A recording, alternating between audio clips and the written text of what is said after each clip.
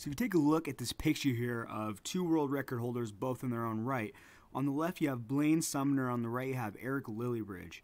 Now, what you may notice is that these two guys, their squat form looks nothing alike. Sumner is far more bent over in the hole, and you have Lillibridge who's far more upright. Now, is this a technique issue? Is Blaine messing up because he's leaned over more, or should Eric be leaning over more? In reality, it doesn't really have anything to do with their technique. It has more to do with their anthropometry, their body length segments. Because you can see Blaine over there, he has a short torso with longer legs relative to his torso. And Eric is the exact opposite, with a longer torso relative to his legs. And what this does is it changes their powerlifting leverages by changing the position of their joints relative to the bar. So you have a picture of a wrench here, right? That's what moment is. It causes rotation about an axis. And the actual amount of force that moment represents can be measured by the moment arm, the distance between the point that is rotating and the point that is applying that force. So in barbell training or in powerlifting, the pivot point is, our knees and our hips, and the point of force application is actually the barbell itself. I think this is one of the best pictures I've ever seen that really explains this concept. The longer the moment arm is, the more difficult it's going to be to handle the weight.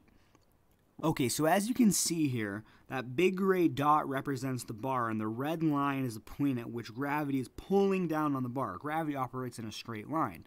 So that is the point of force application, right? The hand on the wrench. Now these white dots represent the pivot points on the body, and that is the hip capsule and the knee. And the distance between these two joints, measured at a 90-degree angle, is the length of the relevant moment arm. So you can see there's a smaller moment arm between the knee and the bar, and a larger moment arm between the hip and the bar. Now, if you have a longer leg, you're going to notice that that moment arm is going to be on the hip or towards the knee. Both of those are going to get longer, and the back angle is going to be more leaned over. So on the left, we have a guy who has longer arms, and on the right, we have a guy who... So I want you to notice the guy on the left. The distance between his hip, the longer those moment arms get, the harder it is to actually do the lift, despite the exact same amount of weight being on the bar. So we've already got two major disadvantages for short-armed guy over here, right? As well, if you notice these green lines at the knees and the hips, you can see that the guy on the left has both a more open hip angle and a more open knee angle. Why is that important? The more open a joint angle is, the more advantageous position that it's in. What can you do more on? The quarter squat, the half squat, or the full squat? It's obviously the quarter squat, right? Because the joint is mechanically more efficient the more open that it is. He's also got a steeper back angle.